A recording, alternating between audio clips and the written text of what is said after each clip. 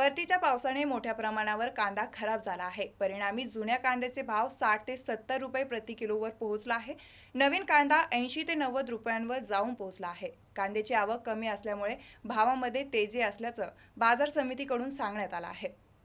परतीच्या पावसामुळे मोठ्या प्रमाणावर कांद्याचं पीक खराब झालं आहे, त्यामुळे कांद्याला चांगलाच भाव आला आहे। एरवी खराब काळा पडलेला कांदा कुणी खरेदी करत नव्हतं, असे कांदे विक्रेत्यांना फेकून द्यावे लागत आहे। मात्र गेल्या महिन्यात 15 दिवसापासून या सडक्या कांद्यालाही खरीददार मिळत आहे। जाधववाडी कृषी उत्पन्न बाजार समितीमध्ये दररोज 40 ते 50 टन कांद्याची आवक होत आहे। औरंगपुरा भाजी मंडीत चांगला नवीन कांदा 80 ते 90 रुपये प्रति किलोने विकला जात आहे, तर हलका कांदा 70 ते 80 रुपये किलोने विकला जात आहे।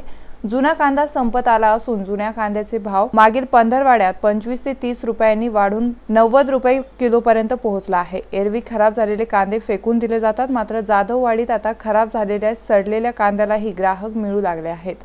जोपर्यंत नवीन कांद्याची आवक मोठ्या प्रमाणावर होत नाही तोपर्यंत कांद्याची भाववाढ अजून होण्याची शक्यता व्यापाऱ्यांनी व्यक्त केली आहे। कांदा जवळपास 100च्या वरती जाऊ शकतो असेही व्यापाऱ्यांचं म्हणणं आहे।